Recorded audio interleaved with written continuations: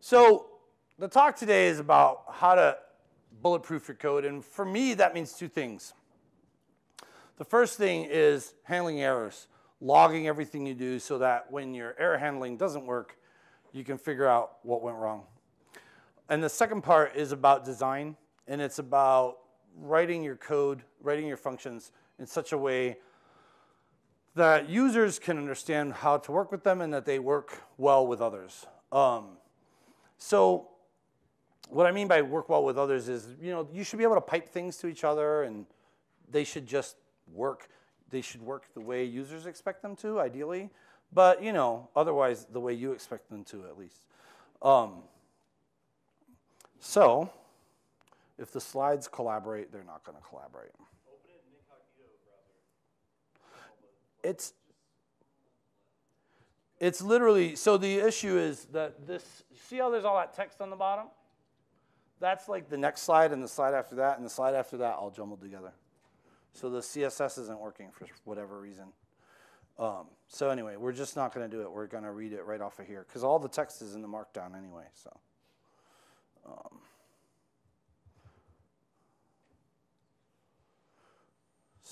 you get to see the notes. That's the only difference. Oh, and also, I'm now in complete violation of the Summit template.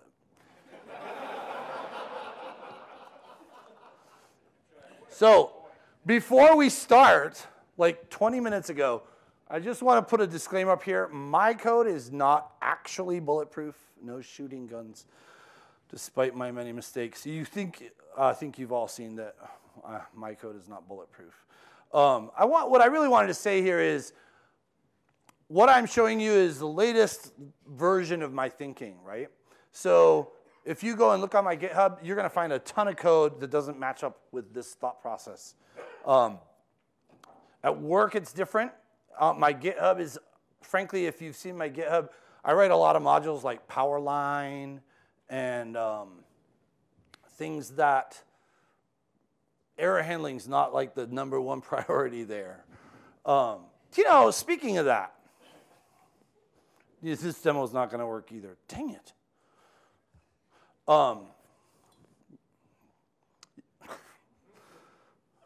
You better be using PowerShell as your shell in here, man. I'll tell you what. Do you mind if I install a module? I'm not actually sure I'm going to get a shell here. Here we go. It's just a normal default install. What settings? I know, it works except for Yeah, for him, no, mine does the same thing, honestly. So I totally understand that. If you tried to do this on my laptop, mine would fight you the same as yours is fighting me. So that's all right. So what I want to show you is an example of what I mean by not handling errors right, because I'm trying to skip ahead here to catch up with myself. All right. Sorry. Allow clobber. No, that's my module. So, no. So, pansies. Have you heard of pansies? I wasn't going to get into pansies because you weren't supposed to see it at all. Pansies is called pansies because it's PowerShell ANSI escape sequences, right? So pansies is a module for doing color in the console. It lets you do stuff like foreground, red. Actually, here, let's just put it in a quote. Foreground red, hello, with one L, and it would come out red. If you were in a console that did color. Anyway, so here's the demo for the prompt, right? You guys have all seen the prompt. Hopefully, actually, you know what? Watch this. I'm going to cheat because I'm way behind. I'm not typing it.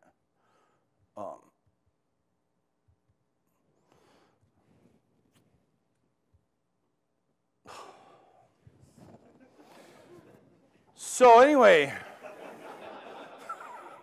filling time here. The prompt function, if you write error in your prompt function, do you know what happens? That's right, nothing happens. The error doesn't show up. It just does your prompt like normal. Yeah, I just realized it wasn't actually ever coming. Yay, all right. So do you see this prompt here? This is the prompt that I just pasted from up above. The 2 is the invocation history ID. I don't know if you know this, but if you have your invocation history ID, then when you're looking back and you want to run that command that you typed earlier, you can put pound and the number and hit tab, and it fills in whatever you typed in that line, right? So I always put the invocation ID in my prompt. All right, anyway, so that's my prompt. It works great. Now, what if there was an error in it? Oop, I made my screen entirely too small here. So you see, no problems. Just ignores the error. Everything just keeps going. But what if there was an exception?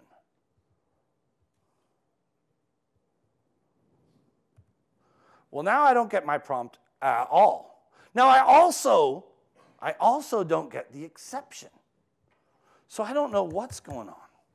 I have to be smart enough to know that there's an error variable here, and I can look at that first error and see, somebody threw a grenade. That makes sense.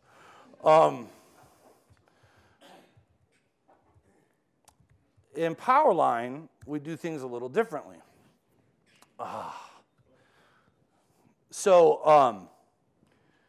This is the same prompt, but in Powerline. In Powerline, your prompt is a collection of script blocks. So you see there's 2 script blocks. One's that history ID, and one is getSegmentPath, which is a function that comes in Powerline, which returns your path as segments, which you can't really tell because I only have one folder deep here. But now if we add, let's say we add an exception to that. Or actually, we'll start with an error. Yeah. So you see, all of a sudden it tells you, hey, there was an error. Actually, it says exception thrown because I only have one message rather than 2. It tells you, oh, if you wanted to suppress this, you could. You just set hide errors. It's a setting. So now the error is gone, except for the warning about the path, which is kind of a weird one. Yes, or you could use prompt if you wanted to hide the errors. So hiding the errors is really a bad idea. Interestingly, watch this. In Powerline, if I add a thing that throws an exception, even the exception doesn't stop Powerline. You still get your prompt. Now, because I've got the hide errors turned on, it's not going to show up the errors. So that's just terrible. I don't that was a terrible idea. We'll just turn that off. So you see now, by the way, whoever wrote the host for VS Code, the toString on errors is wrong. I don't know. It looks different if you run it in PowerShell.exe. It doesn't say dictionary enter. But anyway, it doesn't matter. So what's cool is it told us in the exception, right, to check prompt errors. So let's check that. And you can see it tells you which block with the index, the number, which one threw which error, and of course, now we know what to do to fix it. We can actually look more closely at the actual exception because that thing in the value is actually the exception. So there's the whole exception with like the stack trace through Powerline and everything. And of course, we can put our prompt back because really, we don't need all that. All right, so back to our slides. Gonna cry.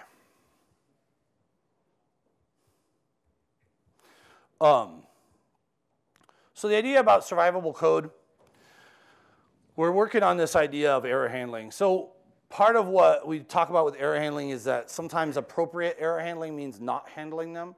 So in the prompt function, the PowerShell team decided that the appropriate thing to do was not handle it, except they also decided that the appropriate thing to do was not tell you about it, which I disagree with. But essentially what we want to do, I'm going to just show you a template. I could give you this whole speech about why exception handling and error handling in PowerShell is weird. And sometimes exceptions aren't exceptions until they're wrapped in a try-catch. Did you know that? True story. Depending on the value of error action, exceptions can be completely suppressed just by setting error action until they're wrapped in a try-catch, and then all of a sudden they show up, which is really bad if they happen 4 levels deep in your module stack, right?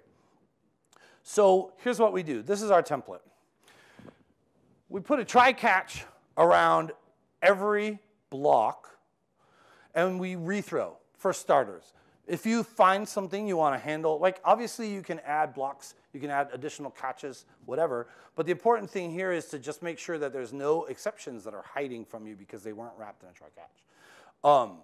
So this is the first step. Now, does everybody know what commandlet binding does? Okay, let me ask that a different way. Does anybody not know what commandlet binding does? Okay, I'm not going to explain that.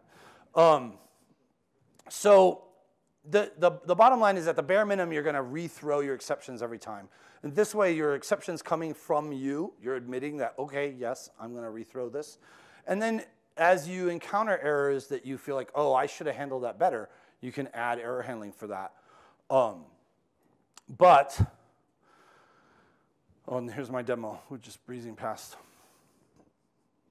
Step 2 is log everything. So what you should strive for is, in the ideal world, in the ideal world, maybe you use a custom logging module, something like the PS framework logging or the information module that I have, something that lets you say, I'm going to say write log, and here's my statement. But put it in, let's say, every block in every if statement, right? If you got an if else, put it in the else too. That way when when the inevitable happens and something happens deep inside during a deployment and you can't figure out where it is, you can look at your log trace and you can say, well, it went through this path and then we don't know what happened, but it stopped after this message, right? So at least you're in the right place. But also, I want to point this out. If you don't know about the information stream and tagging, if you have this code in a function and you call that function with -iv drip, information variable, right? But it's funnier if it's an IV drip. So then you can do drip where tag contains exception, and it'll just output that second one, not the first one, because you can tag them, and you can filter by the tags later. Now the really cool thing is that I'm writing an exception into the information stream. That thing is an object, and it goes into the object. And when I do this export CLI XML down here, I actually get the actual exception object in my log. So when I'm finding out later about this problem and I pull it up and I go look at the log, I can pull up the exception, I can see the stack trace and all the other parts. I don't have to manually write out, because what I used to do is anytime we caught an exception, you'd write the exception message, and then the stack trace, and then you do exception.inner exception and do that one, and then exception.inner exception and do that one. Yeah. So definitely log everything.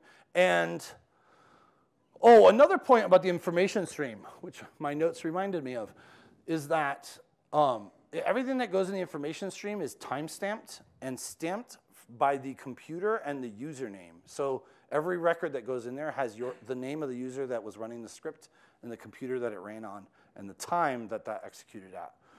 It's really great for logging. So we're going to go back up to, there was actually in the slide deck, things go up and down, but anyway. We're going to go back up to talk about design a little bit more, but I want to summarize the exception stuff, right? Always put a try-catch around your process block, end block, begin block. Only handle specific exceptions. So when you have that catch that catches everything, rethrow. If you know what you want to do with an exception, handle that particular exception by name, right? And then always log, especially exceptions. And by the way, I put a note here, even verbose output counts, right? So if you don't want to mess around with information stream and information action and log and all this, if you do write verbose, then at least in your deployments, in those places where you're running it unattended, you can always run things with verbose preference continue and just dump it. We use at work, we actually use PS logging module by Dave Wyatt. And that thing captures all the streams to a file, right? So we just write verbose. Like when I was talking about before, like when you go into a block, if in each statement in a switch, whatever, you just write verbose, and then when you wrap it in PS logging, all that logging comes out. It's pretty good. All right, so let's talk about usable commands. What does it mean for a command to be usable? It means for it to be intuitive, discoverable, for it to play well with other commands. It's about commands that make sense and work together. It's about commands that people can use without reading the help. So we're going to talk a little bit about process here. You might have seen on the first slide that I identify with battle faction. The truth is, despite that, I'm never quite happy with a module until all the commands have been sort of reduced to the minimum common number of nouns that I can get to. And I want everything to pipe into everything. So that's what this talk comes out of.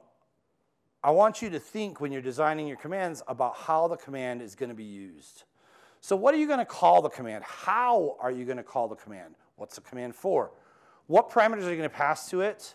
What are you going to do with the output? Are you outputting it to screen and you need to deal with how it's going to be formatted? Are you passing it to another command and you're really just trying to cram as much information into it as possible so that the other command can use the information?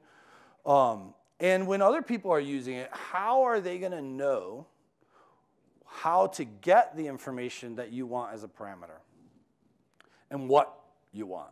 So it's a good idea to start by writing down some examples of how you think it might be used. So just kind of diagram it, write it out.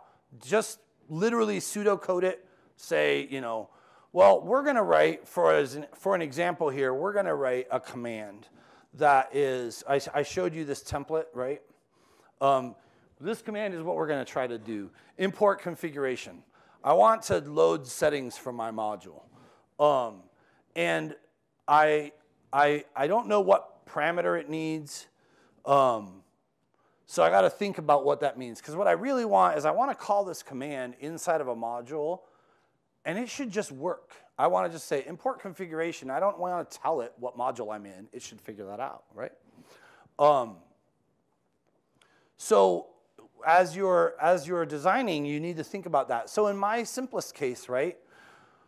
My simplest case, the example is I'm going to say, I'm just going to call $config equals import configuration. And it should export what? So think about what that's going to mean. What is it going to export, right? And then write it down. And the way I want you to write it down is very specific, okay? I want you to write it down like this. You with me?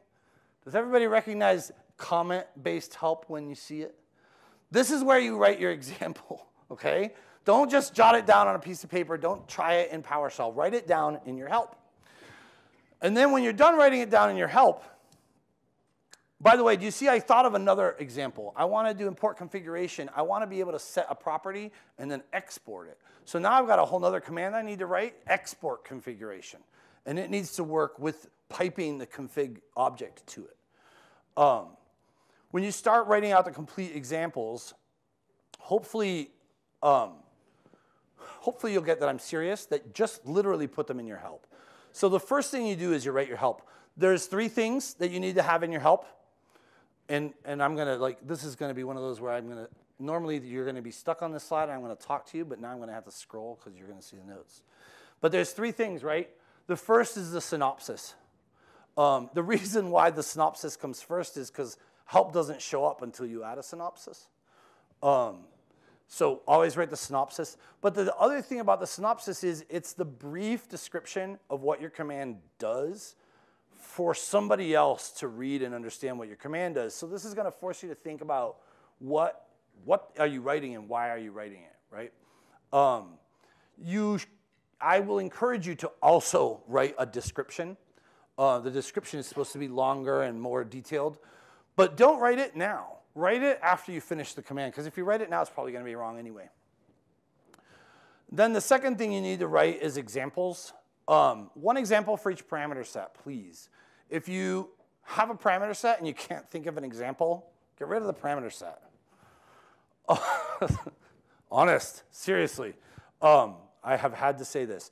But the other thing is, maybe you don't know what the mandatory parameters are for your examples. Because what I want you to do, right, you don't need to write an example for every parameter. You do need to write an example for every parameter set. And in those examples, you need to show me how to set. You need to show me examples of actual values to pass. Don't like cheat and just put a dollar name, right? Give me an example of what goes in there, and make sure that you have all the mandatory parameters in. And if you don't know what those are, don't worry about it yet.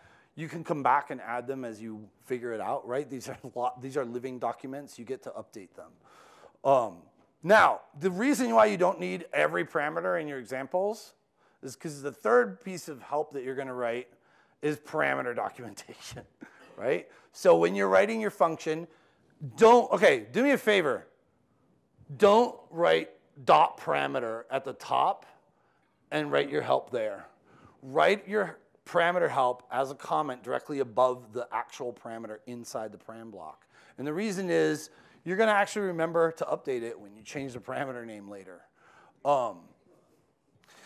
It's easier to forget than you would think.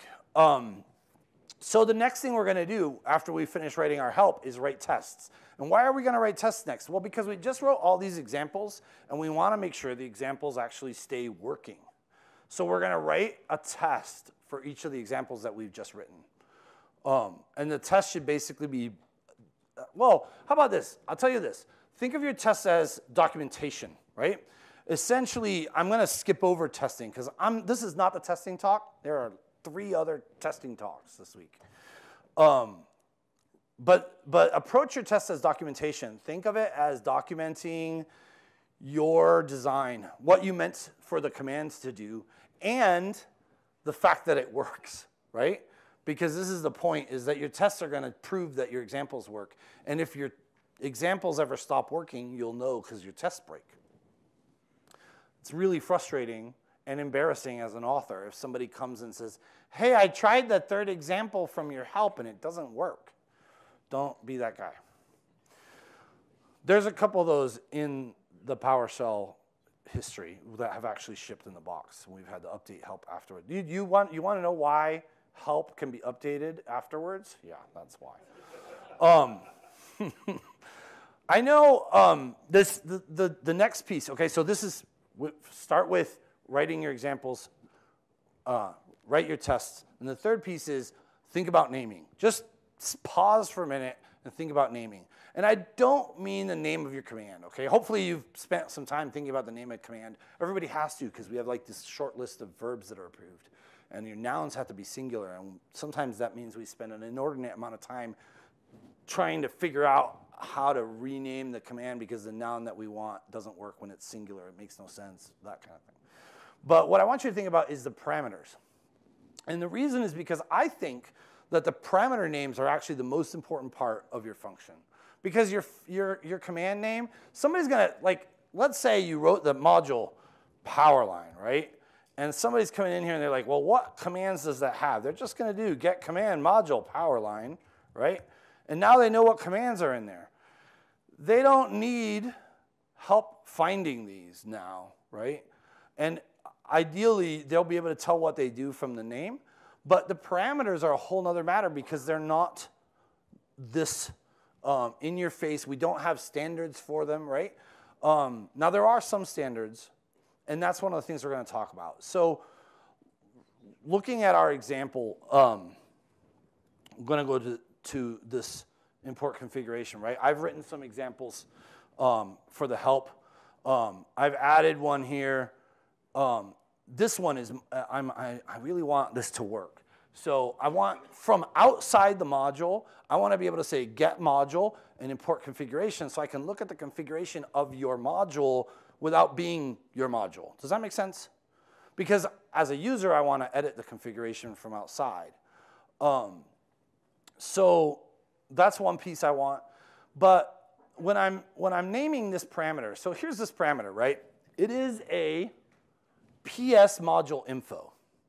Should we name this thing module, PS module info, or something else entirely? How about like show of hands for PS module info? Nobody wants to call it PS module info. Interesting. How about show of hands for module info? How about show of hands for module? Okay, so we're kind of split half and half on module info, module. I'll tell you why I decided on module. And this is the thought process I want you to kind of go through. Like, why do I call it? What do I call it? So I was initially leaning towards module info because I want to communicate to the user. You can't put a module name here, right? You need to pass a module info object. And then I started thinking about whether I can actually make it so that you could put a module name here. Because I could put an argument transform.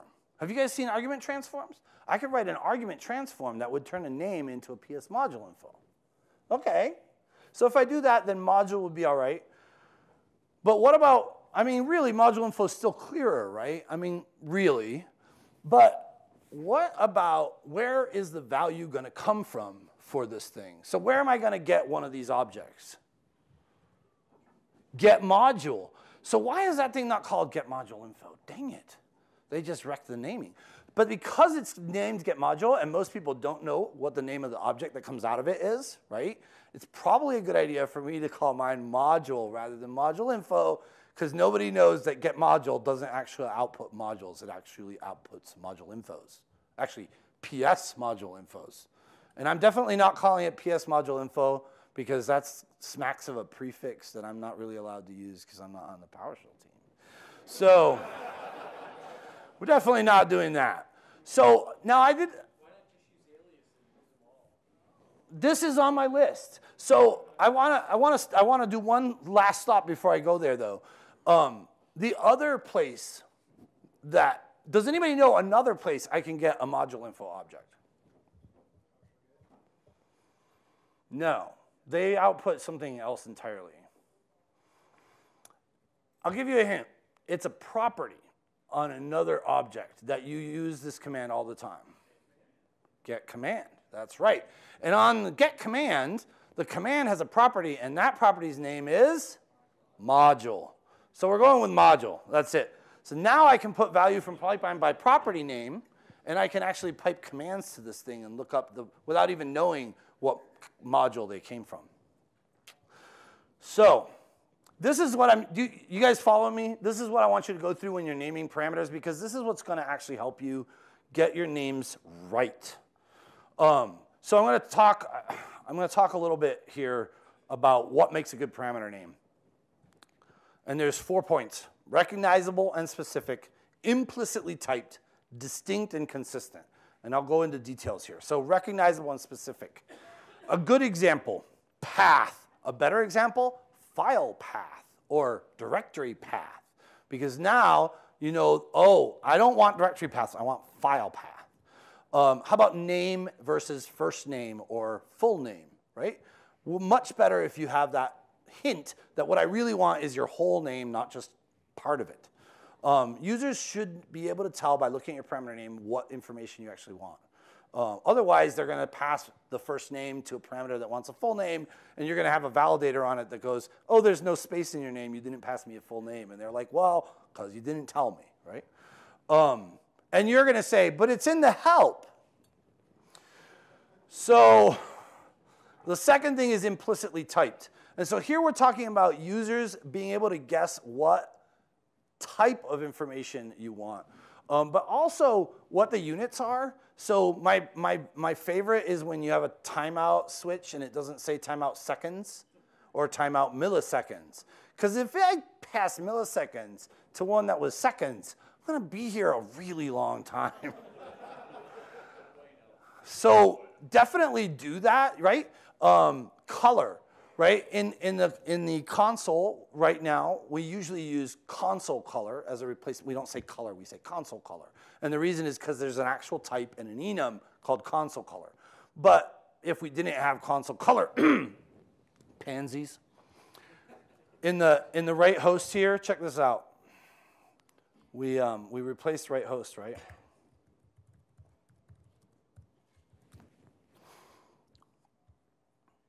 So the right host now takes a background color, which is an RGB color, and a foreground color, which is also an RGB color. And I don't know why the help shows those differently. That's actually really neat. They're the same type, I promise. So the deal is actually, I'm gonna go off script here for a second. Wait, you were using Windows PowerShell. Yeah, because we've been on script so well so far, right?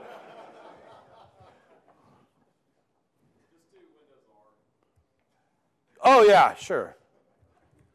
Is your start menu just totally broken? That's really awesome. All right.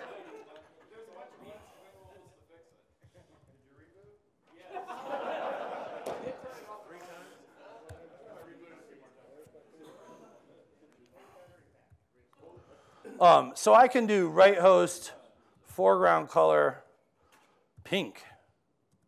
Hello? Oh! Okay, Itmo pansies, sorry.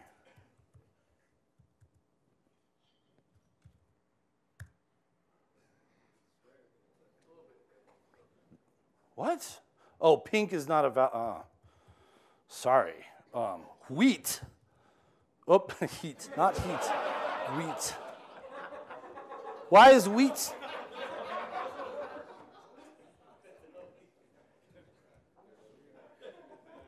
Shift W didn't work at all. I don't know. That's just really weird. Let's try CSS values because that's just more fun anyway. Right?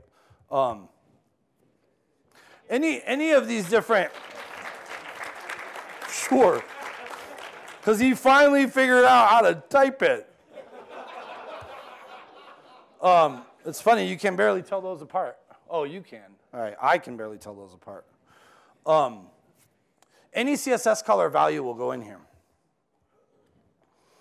So back to our regularly scheduled disaster.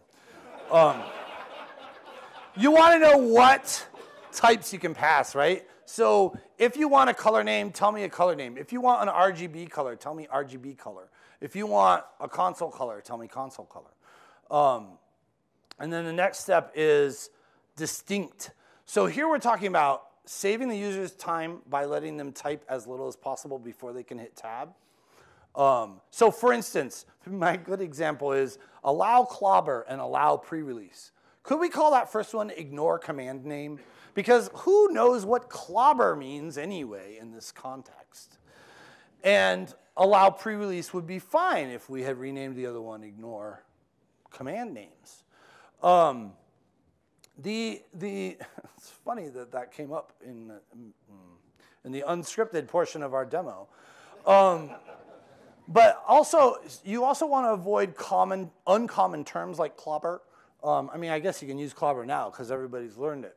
But in general, you want to try to avoid terms that people won't recognize. And then you want to avoid similarity. And by similarity, I mean like, like this. This is just my favorite. And we're doing it over here because the IntelliSense stuff doesn't work in the console. Can I? It actually does. I don't know.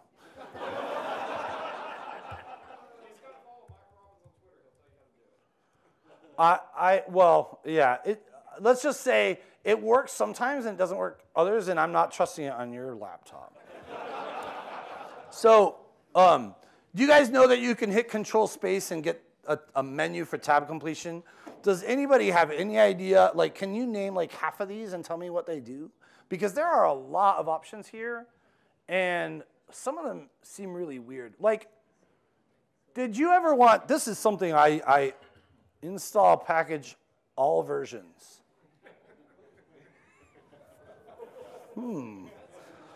That sounds great. Let's try that.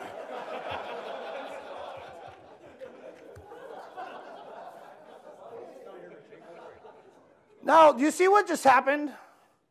Unable to install multiple packages matching Pansy. Well, yeah, because I said all versions.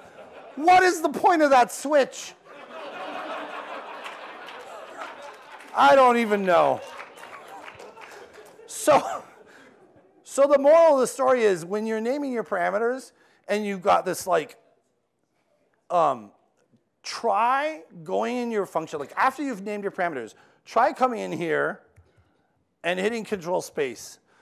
And make sure that each one of your parameters is obviously useful, meaning people should look at it and go, oh, I know what that does, right? You don't want to have like 3 different ways to pass the same information. So my other example is if you want the user to give you a username and password, ask them for a credential. Don't ask them for a username and password, right? And by the way, for goodness sakes, don't do both. It's much better for the user to have to figure out how to get a credential than for them to have to figure out which one they should pass. Because you're going to feel like an idiot when some user says, so when should I use username and when should I use credential? And you're like, they're the same. And they're like, well, why are there 2? Don't do that. And then consistent. And by consistency, I'm talking about matching the properties on your output objects and your input objects and matching the parameter names that you use for the same value on your other commands or on other common PowerShell commands, right? So I'll let you off the hook if you use a parameter that's kind of weird, like allow clobber, because people know it from install module, right? And so they're going to intuitively guess what it means when they see it. But that's the point here, is to help people be able to figure things out really quickly. So if you've got objects that have property names and you can match that property name on your input, do that, because it will help people. They'll see it multiple times. They'll see it on the output. They'll see it on the input. And then the same thing for output. Now, of course, the other thing is that when you're doing it on the input, you're also allowing yourself to pipe objects in, right? And there's a whole series of demos that we are obviously not going to get to about piping things in and how value from pipeline by property name versus value from pipeline. So when you're doing this, I want everybody to start writing. Where's the process? There. Process first. So I showed you that in that first template, if you recall, right? Oh, it's not a touch screen. Process, right? I always start this way. Start with process. Why? Because then your command is going to work in the pipeline. When you find stuff that you're like, this is not going to work in the pipeline, I really don't want that to happen in the pipeline, then you add a begin block, then you add a process block, and then when you're done. So let's say 90% of commands you could probably just write entirely in the process block. When you get done with your command, come back and optimize it. And the way that you optimize it is you're going to come in and you're going to say, well, okay, now let me just say, when I talk about optimizing, I'm talking about perf, okay? So one of the reasons we're doing process block instead of end block is because creating a command instance, right? When you call a command, PowerShell actually creates an object, which is your command. And that costs time. And then they call the methods on it, process, process, process, process. But if you don't have a process and you instead have an end, then they have to create the command every time through the loop, right? So when you're looping, you're doing that for each object and you're calling your command over and over. So this will actually, just moving everything into process will speed you up most of the time. But in order to get the biggest gain on perf, what you want to do is look for stuff that isn't actually needed to be done every time, right? So like when you're doing a move, let's say, think about move item, right? When we do move item, we want that destination to be only one, right? We don't want every object coming through has its own destination. So we're going to put destination, we're going to not tag that value from pipeline. And then in our module where we're checking to see if the folder exists, we're going to do that in the begin block. Because now it doesn't have to happen over and over and over when we checked it the first time, right? So, but don't do that until you're basically done and you're ready to ship and you're like doing your final code review. Because if you pre-optimize, you're going to find yourself moving stuff back and forth. Don't ask me how I know this. You're going to find yourself moving stuff back and forth from process to begin and from begin to process. Oh, that needs to go in the end block, et cetera, et cetera. So that's basically what I have. There's some notes here about types and how you should write types. I have a great example that you're not going to get to see about argument transformation attribute. Check this out. I'm going to do the demo. Watch. Copy path. Oh, and this demo is going to throw an exception because the file's not going to exist, but that's all right. So on my computer, I pre-created the file that this is going to look for.